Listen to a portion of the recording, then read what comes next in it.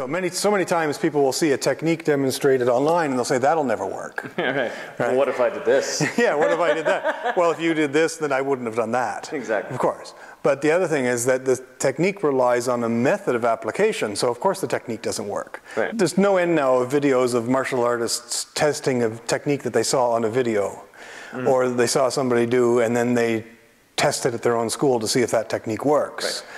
Right. And I don't have a problem with that, because often the person demonstrating the technique doesn't understand it either, and they're just a totally compliant partner doing it. But there's a method that's involved that sometimes neither the person doing the demonstration nor the person copying the demonstration really understands. Right. So this, if I just fold and I do that, of course that's not going to work, right? Yeah. But if you are catching my arm and I'm responding to that, yeah, that works. Right? But you have to be doing that for me to do this. Yeah. And if I do this, you're going to tell, and you're going to punch me in the face, right? If you're doing Tai Chi, or you're just going to let go if you're grappling and you go for another grip. Even as a gut response, that's very plausible. Yeah. For them to grip and punch you with your hand. Yeah, exactly. Even without technique. But now this, you can't see this with a camera, but that's just my finger, right? Yeah. So should we show the camera? Yeah, sure. I don't know. This is that. Now there are different techniques that will do the same thing, right? Or you might come to here and then it becomes like that. Yep.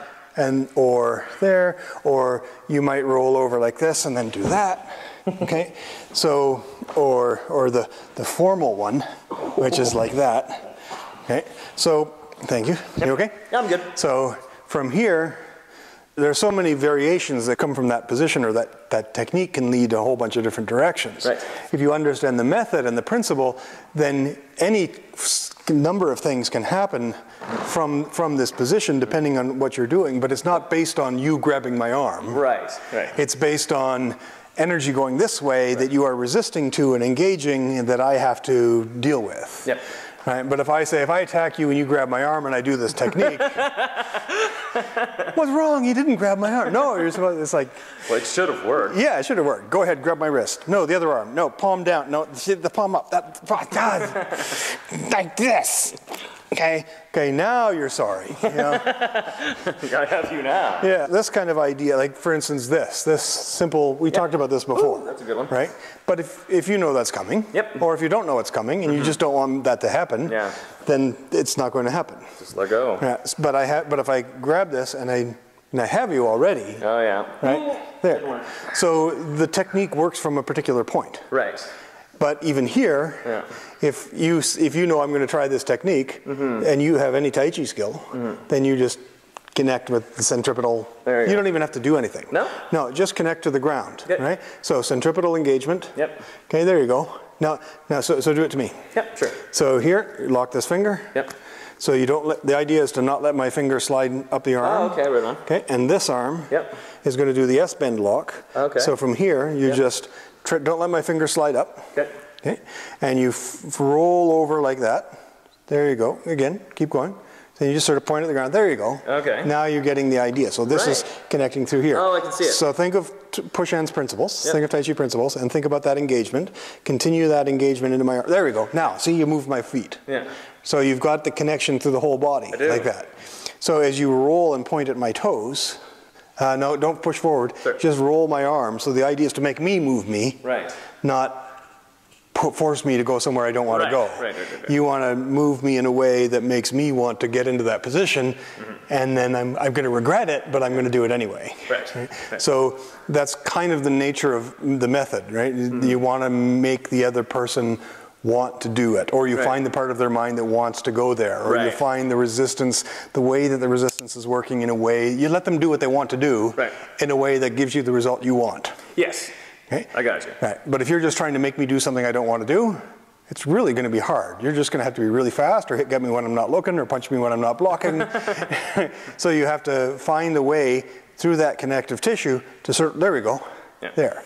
So now... It's really a highway of resistance that you're looking for. Yes, and you want to move sort of behind and beside and in front of it. You want to manipulate around it. So, that's a very good way of putting it. So I'm looking at how does it connect to your ground? It's only going to connect through your resistance. Right.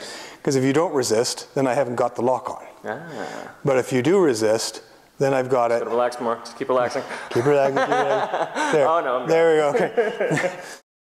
So this is not just a matter of, I'm going to do this and do that, and you're going to fall for it. Right. I have to understand the nature of this connection, and this connection, and this connection, and that connection, and my own connection. So now it becomes me. So when I do this, if I want to have the mechanical advantage, I have to have done some Danzhong and some forms and some, some really serious meditation and introspection, so that I understand my own mechanical efficiency, and then I find yours. Oh, yeah, there it is. Okay. So this isn't from me going like this or pushing harder. It's me. I just look for the understanding, and okay, there he is. Then you're looking for the understanding, and you almost understood your way right out of it. I did. You did kind of neutralize it, right? A little, yeah. So you're understanding your way out of the situation. Yeah, totally. Right? Otherwise, because so much of self-defense, so much of interpersonal relationships is about whether or not you understand the position you're in. Right. And fear and anger are sort of the enemy of that. Right? So when you get antagonistic towards your opponent, you end up giving them the thing that you're trying to protect yourself from.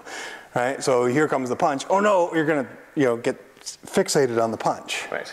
Right? The old Taekwondo story. You get attached to the weapon or the timing or the distancing or whatever.